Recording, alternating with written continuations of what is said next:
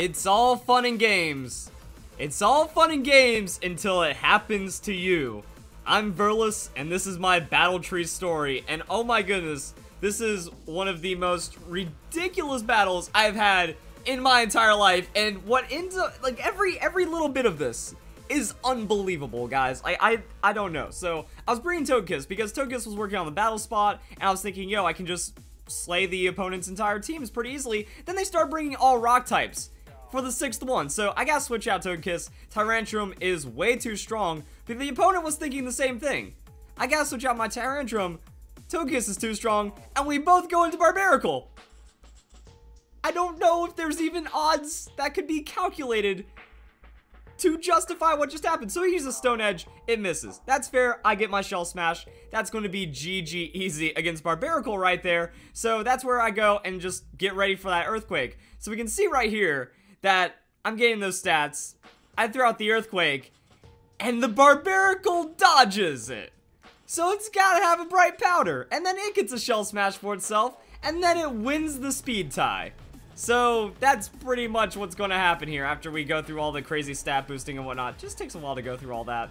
So yeah, I don't even get a chance. Barbarical just outspeeds me, hits the Stone Edge, and then that's going to go and KO my Barbarical, because I have -1 defense now, so there's nothing I can do about that. I bring in my Aegislash, because I'm thinking, well, he's at -1. That's going to be the freest Sacred Sword ever, and also I can get some Swords Dance, deal with Tyrantrum, and then we're going to be good to go. Unfortunately, I wasn't expecting the Razor Shell, so I didn't King Shield right there. That was probably like one of the misplays that cost me this battle. I was like, yo, just Sacred Sword it. Oh, never mind. Sacred Sword's going to miss right there.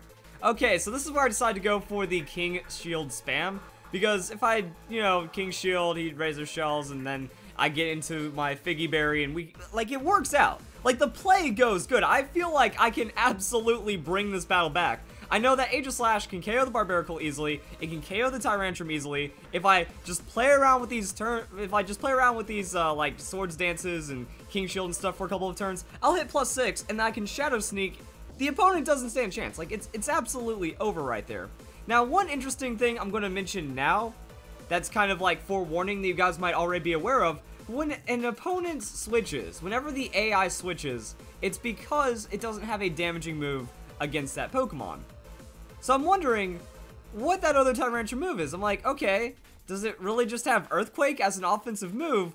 What could be going on here? So I get a defense drop, but that isn't really too bad. I end up getting like all my combos and all my stats right here. So I was able to drop the Barbarical low enough, and then I go for the offensive.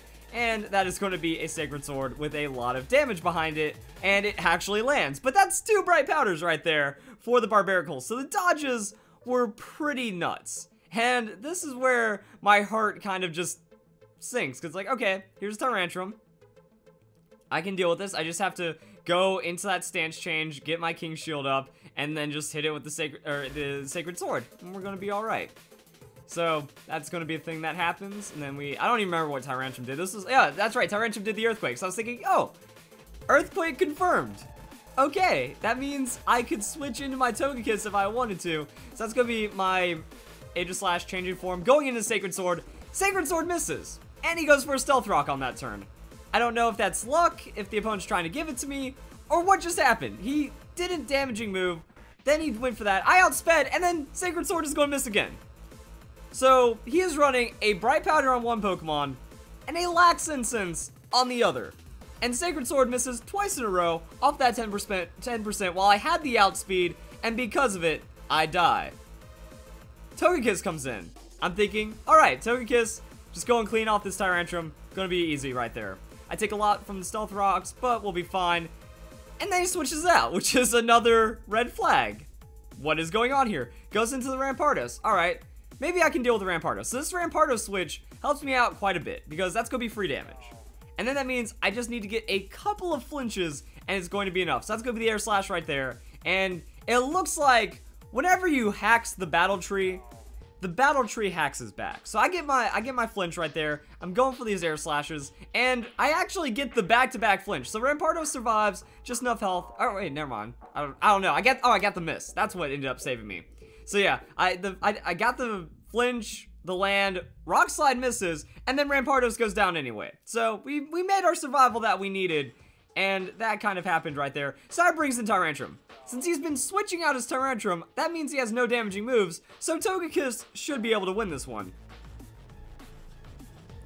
So Togekiss should be able to win this one against the Bright Powder double team Tyrantrum. So I get Air Slash, and I'm thinking, that's doable. That's maybe a 4-hit KO. And then we see another double team come through from the Tyrantrum. I was like, I needed a flinch. I need him to not be gaining these stats right here. So Air Slash is going to miss. Actually, I need a counter right here for how many times Air Slash misses, because this is the rest of the battle right here. He's only on like 2 or 3 double teams. I should have a chance of landing, except Air Slash misses for a second time. He gets another double team. I wish my luck was this good when I was running double team or minimize, that normally the opponent doesn't start missing until I get like my second minimize or something like that. Oh, by the way, Air Slash is going to miss again right here as he decides to go for the +6. This is where I start feeling worried, because I still have a lot of damage to do that Tyrantrum, and I have not landed a hit in a very long time as he goes for another double team. So it's very clear that the Tyrantrum has 0 damaging moves against me. He has an Earthquake, Stealth Rock, Double Team, and some other move. By the way, I missed again. He is now at like +6 on the Double Team, so he can't really do much more, but it doesn't matter because I miss again. And then we reveal the magical 4th move that has forced Tyrantrum to switch up to this point. Oh, by the way, I missed again. So it's all Dragon Tail, it's Earthquake, it's just stuff that isn't going to work, and I miss again. So, for those of you guys keeping track, I've missed, what was that, 8, 9 Air Slashes in a row now? And that's where the bad things start happening, because I landed, well actually no, it wasn't that bad, because I had to hit the Tyrantrum, or I had to hit the Rampartus, but I missed every Air Slash until I had to struggle myself because it's Scarf Kiss. Never did I ever imagine I'd be put into a position where Scarf Kiss would get PP stalled by a double team evasion Tyrantrum with no damaging moves against my Togekiss. I can't even come up with a similar situation where that might have been a possibility, you know, just a stalling Pokemon that has stab that can't hurt me or anything like that. But there it is, guys. So, to add a little bit of extra, I wanted to say drama, but to add a little bit of extra fun to this video, I have to rematch him. I ain't going out like a chump like that. Now, there's a couple of options I can do. I'm bringing the same exact team. It looks like it forces me to bring the same, oh wait, no, it brings all 6. Okay, so it looks like the replay is kind of broken right there. I guess he's leading the same Pokemon every time. Okay, that's fair. So at least Togekiss is in the first slot. Alright, I'm going to try to mimic this battle as close as possible. And I honestly don't know what to do. I don't know if I should try to play the Aegislash better. Hope I don't get haxed out. Or maybe if I should just try to deal with the Barbaracle. You know, let's go for this again. Because he has to withdraw. We know the Tyrantrum can't do anything. And he goes to the Barbaracle. Because who else is running Barbaracle but me and this guy? And who else is switching it on the first turn?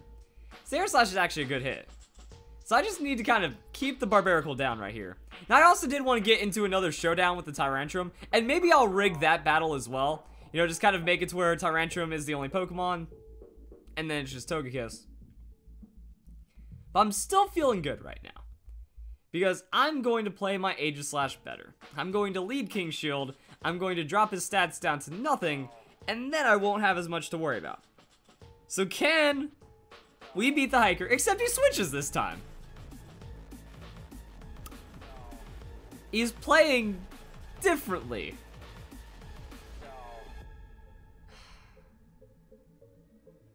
I'm calling Swords Dance Sacred Sword. And praying he just doesn't randomly Dragon Tail me this turn. Good. He goes for the Stealth Rocks. His Barbaracle stayed in last time. So, I'm not really too sure. Well, let's do it. Let's land that Sacred Sword. I don't know. I'm at my peak of sarcasm at this point, because after that happens, you just don't really come back from that. So now that's my Blade form, Aegislash, not getting completely wrecked, because I do have that defensive investment, I guess, and I don't think it matters. Well, actually, it doesn't matter. I've just King Shielded to make myself feel better, Because if the Tyrantrum's bright powder is going to bright powder me, it's just going to bright powder me, and there's nothing I can do about that, whether I'm going for the Shadow Sneak or the Sacred Sword. So, who cares? Let's just throw down the Shadow Sneak. That's an entertaining move right there. If the Shadow Sneak misses, then it's rigged. Actually, if the Shadow Sneak lands, if the Shadow Sneak lands, it proves that the battle tree itself is rigged. If you're just doing a normal AI battle with nothing, no stakes, yeah, it's gonna be fine. So this Rampardos, I'm thinking King's Shield. I know I'm probably gonna be faster than it, but I just like to have that King's Shield, and maybe I could like Swords Dance behind the King's Shield after I see what movie he's going for. Because if he goes for Rock Slide, totally Swords Dance, and then I'll have my Wiki Berry activate, or my Figgy Berry activate, and I'll be good. But that's a crunch. But he just -2 on the attack. So yeah, it's totally going to be me taking that Swords Dance right here. And I'm faster, which is what I expected. So I'm not going to expect Crunch to do too much, and then that should give me extra health, and then we should be fine. So now I'll outspeed, I'll land my Sacred Sword, and it's down to the Barbarical. Now, this Barbarical has wrecked me before on the battle tree, because it didn't do that, but it had Bright Powder, and then I missed twice when it was going for its Shell Smash setup. So naturally, I just kind of lost immediately. So we're going to see if how lucky the Barbarical can get. And also, maybe if there's no way I could lose this. But that's what I thought the last time. There's no way Aegislash can lose this. So that's going to be the Barbarical right there. Actually, yeah, Barbarical's weakened. No, let's not take any chances. We're just going to Shadow Sneak. It's just going to be it right there. Okay. We got our revenge. It just doesn't... I don't feel it, though. I don't feel like I got enough... Oh, no, I didn't want to play that. I wanted to do the rematch. I wanted to do the reverse Togekiss showdown. Or the re-Togekiss showdown. But yeah, I thought I'd feel better after beating him. But no, like, he didn't get his HAX, which I think is actually more insulting when you think about it. Because it's just the battle tree. And also, that was like the second or third team that just brought hard counters to my Togekiss. So the battle tree definitely just like reads your team in HAX. For 3 of the hardest hitting rock Pokemon ever. Alright, so this one's gonna be different. This one is gonna be me using all of my Pokemon at my disposal just to make sure that Tyrantrum is the last Pokemon alive. And then we'll just get into the Togekiss Tyrantrum battle. And we'll see if Togekiss can pull it out. Because if I win, again, there's something fishy going on. But I still can't believe what happened earlier. Like, I got HAX in my favor. He got tons of HAX in his favor. And then things just kind of happen. So we're going to go for the Air Slash. Is he going to mix it up or do the same thing? Always into the Barbarical against Togekiss. Always into it with this one. So, like I said, doesn't matter. I'll just go into the Amoonguss and one-shot the Barbarical. We'll be fine. I just really want to see what happens with this Togekiss now. Ow. Crap, though. That was a lot of damage. We should be able to Giga Drain just fine. Yeah, good. Shell Smash into my Giga Drain. Put me back up at full health. Let me wreck the Tyrantrum, or let me wreck the Rampardos. Then we can see what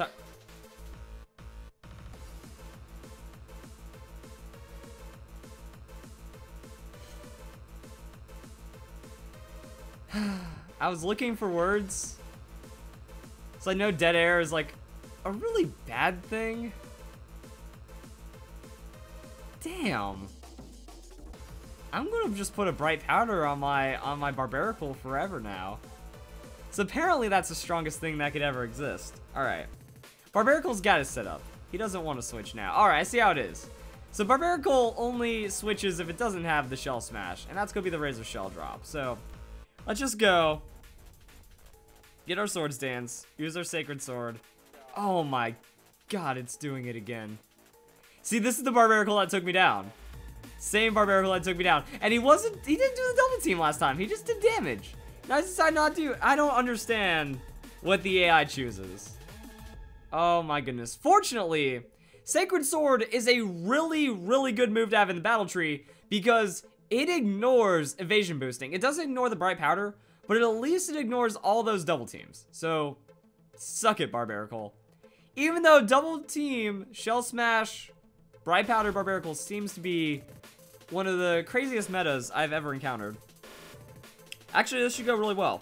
Because what I can do is I can bring in Togekiss. That means he's probably going to set up his Stealth Rocks. And then I can just do whatever I need to do to take out his Rampardos.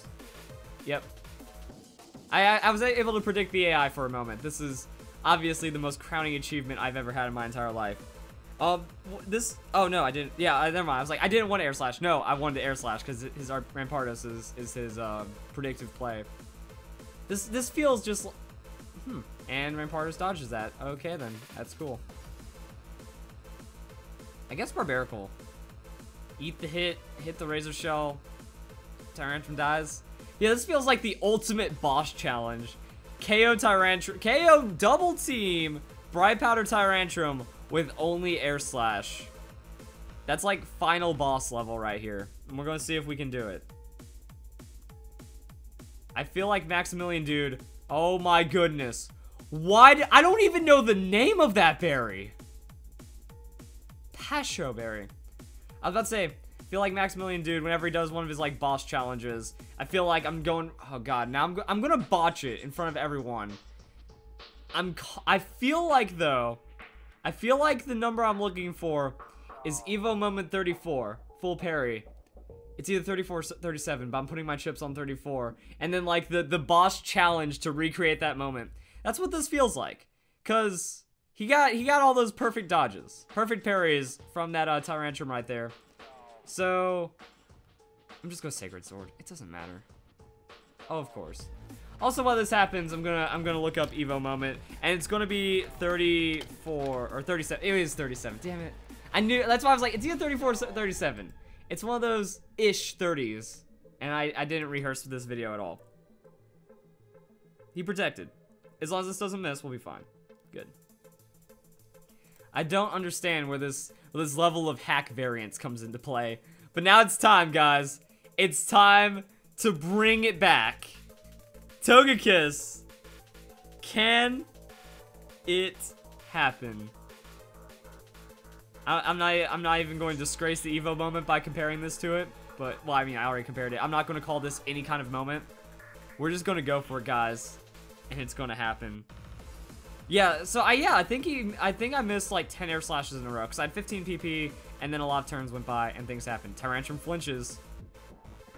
We need the dramatic music. Tyrantrum's gonna flinch, guys. Air Slash is gonna do it. It was only a 4-hit KO. Can we get the reverse shutdown? Oh, it begins. There's just like I'd understand if it landed and I didn't get the flinch, but no. How much does it take? All right, just takes that right there. See, I was just 3 more hits away through all these double team setups. Is it going to happen, guys? Is he going to dodge 9 more? Okay. We overcome our demons, guys. I can actually go to sleep now and not feel... I feel good. I feel whole again. Whatever that was, it broke me. But I am now fixed. I just had to know that I did it. I could beat that Tyrantrum if I really wanted to. But at least I have the recording, because no one would believe me. No one would believe Tyrantrum dodging 10 Air Slashes in a row to then PP stall my Togekiss. That's Battletree, guys. Hope you all enjoyed my video. Hope you all enjoyed my descent into madness. And thanks for watching.